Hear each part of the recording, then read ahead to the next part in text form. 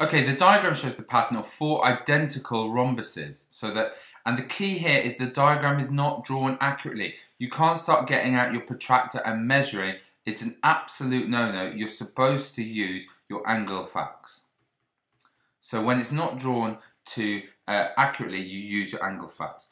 Now we're asked to work out the size of angle marked A, this one here. Show your working.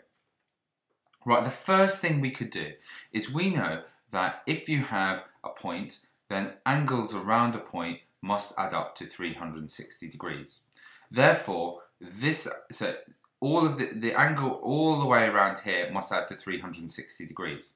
Now we've got ourselves a 25 here, a 25 here, a 25 here, and a 25 here. So we could work out what all of these must add to if we subtract off those 4 25s. So 4 multiplied by 25 is equal to 100 degrees. You get a mark for that. Then these angles here, which I'm going to call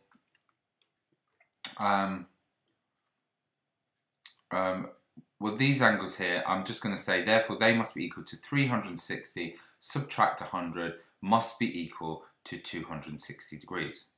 So each of these angles, I'm going to call that x. X, therefore, must be, there's 4 of these, and they're equal to 260. So each one must be 260 divided by 4.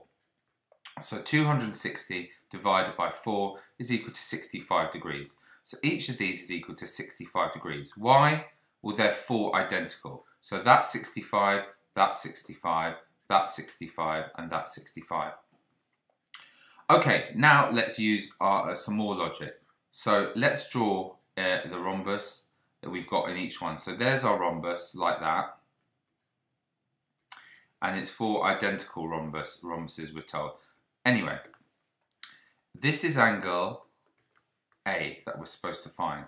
Okay? Now a rhombus would have this angle here also equal to A.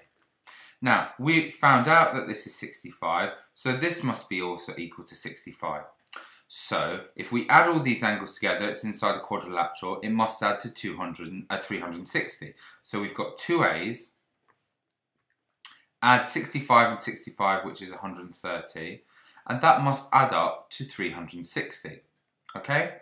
So therefore, how do we find A? Well, 2A must be 360 take away 130, which is going to be equal to 230. So 2A is 230. So 1A must be 230 divided by 2, and we just get our calculator. 230 divided by 2 is equal to 115. So 150 degrees.